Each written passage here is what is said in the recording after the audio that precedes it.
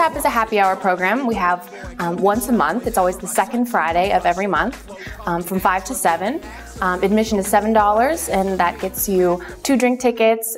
We do have light hors d'oeuvres. We always have entertainment, and then, of course, you get to spend time in the museum. So it's kind of a fun social way to see the museum.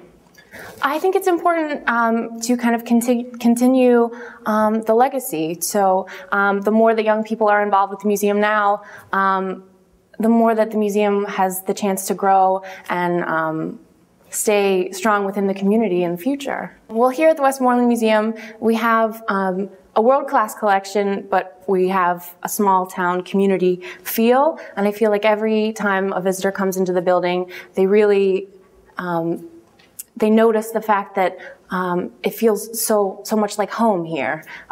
They feel so welcome.